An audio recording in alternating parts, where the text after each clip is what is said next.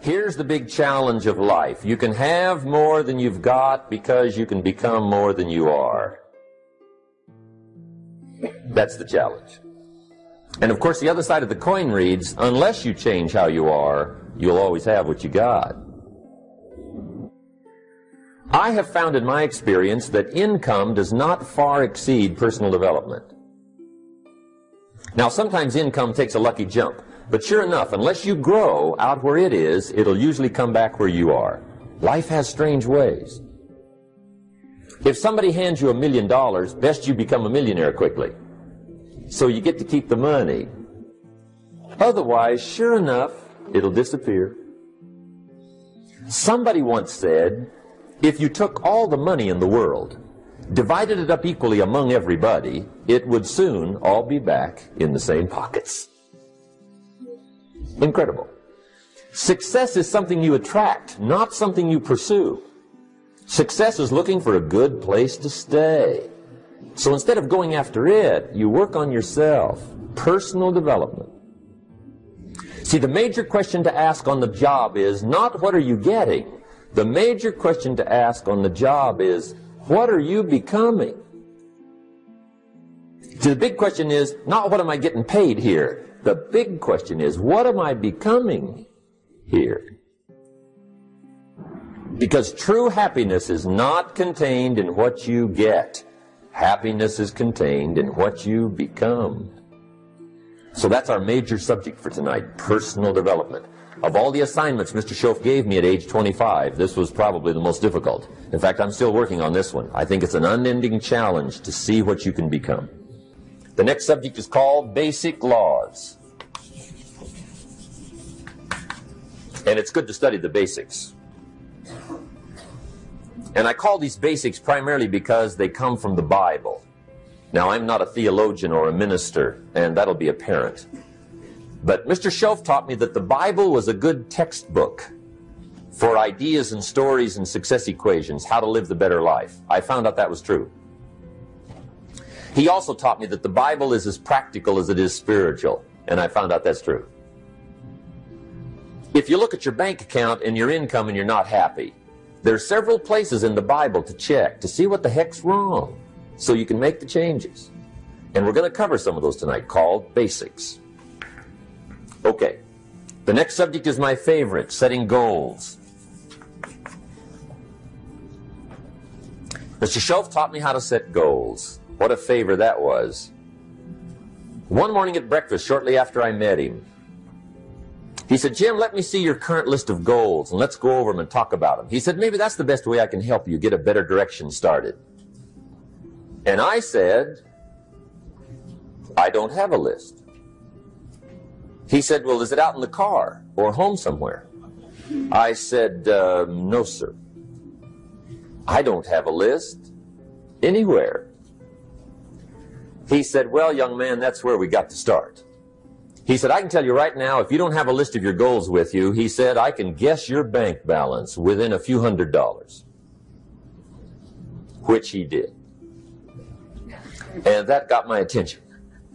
I said, you mean my bank balance would change if I had a list of goals? He said, drastically. That day, I became a willing student how to set goals. And sure enough, learning how to set goals changed my life. And I often wondered why no one had ever taught me how to set goals up until age 25. I went to high school, but if they offered it, I missed it. I went to college for a year, never heard it. I worked for Sears. Really.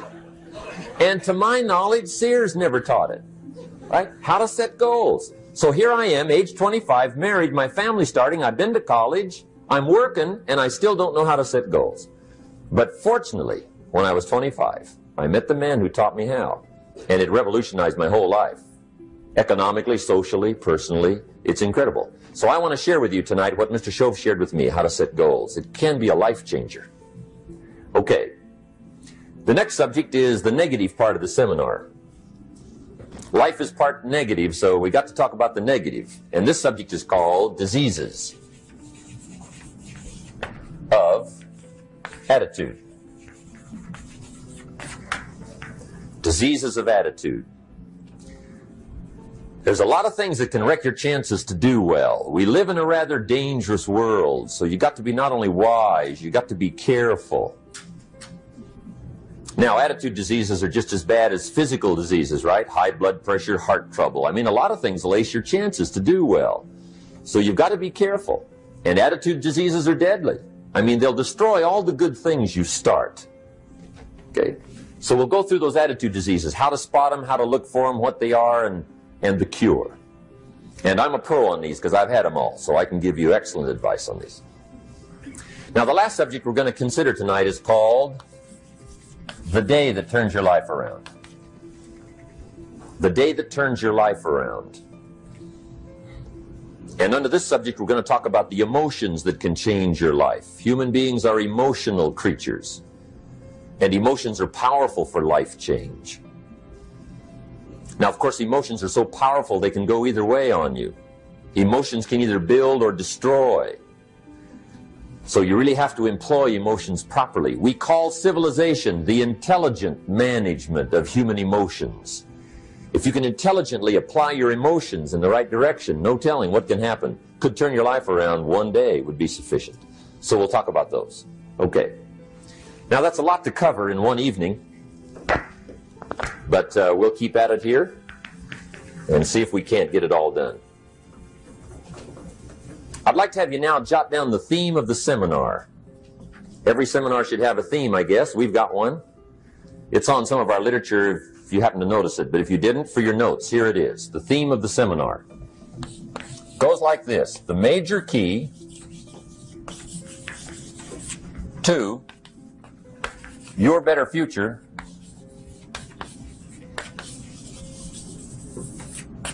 is you. That's the theme of our seminar tonight. The major key to your better future is you. And I'd like to have you underline two words just to give it some added punch. Underline the word major and the word you, so that it reads, the major key to your better future is you. Now, my first suggestion is transfer this to a card or something where you can put it up, where you can see it every day. Preferably put it up where you can see it at the beginning of the day, before you go off to put the day together. This is a good phrase just to glance at, to keep in mind as you're putting the day together. It's called the silent seminar. If you'll just let this talk to you during the day, I found it to be tremendously helpful. The major key to your better future is you. For a big share of my life now, I didn't have this one quite figured out. Among a lot of things I didn't have quite figured out. Many things used to puzzle me back in those early days. I used to wonder why two people could work for the same company, one make twice as much money. Now, see, that used to puzzle me. And maybe they were the same age, graduated from the same school, live in the same community, work for the same company, with the same products and the same services. They've got the same traffic, the same problems, and one makes $1,000 a month, the other one makes $2,000 a month. Now, that was my puzzling question. Why would this long list be the same and the money twice as much? I asked, what's the difference between $1,000 a month and $2,000 a month? And I don't mean $1,000 a month, right? I could figure that out. But what makes the difference? Why would one person do twice as well, 3 times as well? Speaking economically. Now, I know there's more than one way to do well. I understand that. But in this little narrow area called compensation, what's the difference? Well, back then, with my faulty thinking, I'm trying to reason it out.